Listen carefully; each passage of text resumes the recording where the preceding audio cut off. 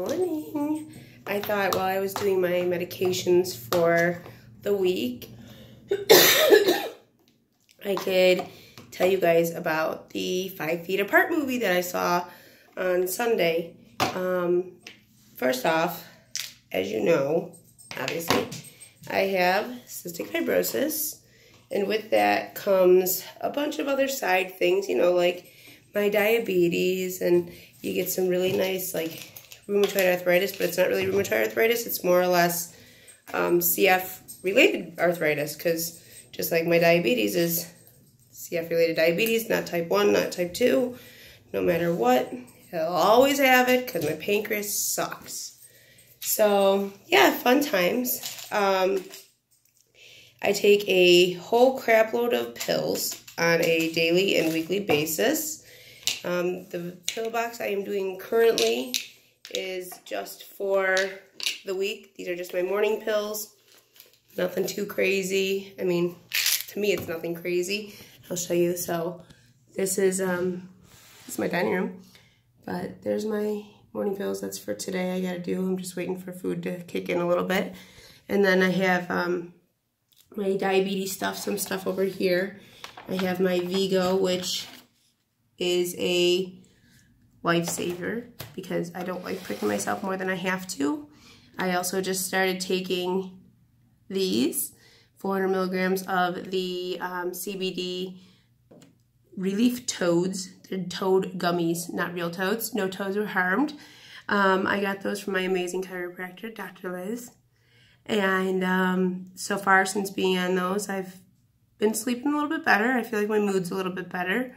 But I'm looking for the benefits on that because that'll be exciting. I do hypertonic saline. That's a nebulizer. My Palmazine. That's a nebulizer. And I do this wonderful thing called a Podhaler. Morning and night. It used to be encased in.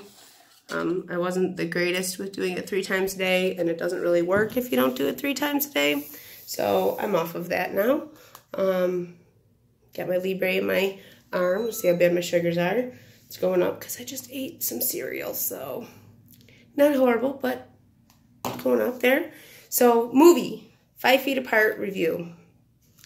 I bawled. My mask that I wore was soaked with tears. Having CF is hard enough. I mean, sure, medications, and up at night you're coughing. And it's just, it's a very lonely disease sometimes, and no one really seems to understand it. And that movie, they showed that. And it's very hard to show others and tell others exactly how we feel as CF patients, at least for me. This is my opinion. I mean, don't hold me to it type of ordeal. But in the movie, they show how we are isolated a little bit and how serious being together can be. I can be a little bit of a rebel in that department. I don't carry the one fungus or bacteria, however you want to word it, that Cole Sprouse has in the movie.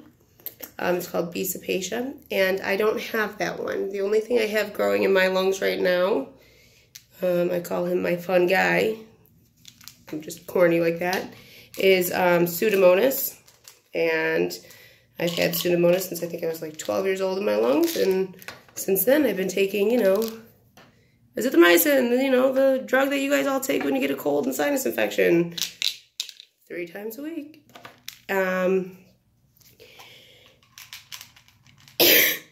That movie, it hit you where it hurts, because you live in this disease and no one seems to understand it sometimes, and when you lose someone to the same disease you have, it is so hard. You gain this survivor's guilt, and you don't know how you're still alive when you see other CFers doing medications way better than you are, and they're doing their treatments like crazy, and they're wonderful, and they abide by every rule. They get listed, and they still pass away with the same exact disease that you have, or that I have. And it hits you, and it hurts. And it's a real mind, choose word of choice here. But I loved it. I thought they did a great job with representing the CF world. Sure, they're not the smartest, breaking the 6-foot rule, but you know what? It is so true that we give so much to CF on a daily basis for us. We give up going out with friends because we're too tired or we're sick. We give up relationships because some people are really hard with understanding what it's like to date somebody or marry somebody with CF. Sometimes we get very lucky, myself included. I love that Michael is supportive with me in CF, and I love that we're open about it and joke about it, because I really think having a sense of humor is key. But it showed them coughing up mucus, and I can tell you that's me every single morning. So I heard a couple people in the theater go, ew. Yep, that's nothing. That's us. It's the upset stomachs. It's canceling plans when you really want to go out and can't. It's hard, and that movie just showed so many people what CF is really like, and how Hollywood is going to help hopefully raise awareness for this disease, because you know what? It has. I've read somewhere online, I can't remember where, that it's had CF since the movie was out. CF on Google, or whatever you want to call it, has been researched by going up by just average kids and everything. 113%. That means 113% of people since a movie came out, that people are wondering, what is CF? And what, like, really? People walk around with this all day? That's huge. That's huge. And then in May, we have our CF walk. Like, I don't know what I would do if there's a cure in my life. Like, this would be amazing. And to just know that finally there's a movie out there that people want to see, that sure, it can be a little glamorized and stuff like that, but it's a movie, and they show some stuff. They show your porch, they show your scars, they show you how the nurses can be. I've never been in, I only had one overnight stay in the hospital, knock on wood, that I've never had tune-ups or anything like that. My lungs aren't the worst part of me. It's most of my digestive tract. But oh my gosh, there's people out there wondering what this disease is and never even hearing it. And now they're researching it. Now they're going to hopefully take a step and a stand and say, hey, let's do something about this if there's people actually living with this disease.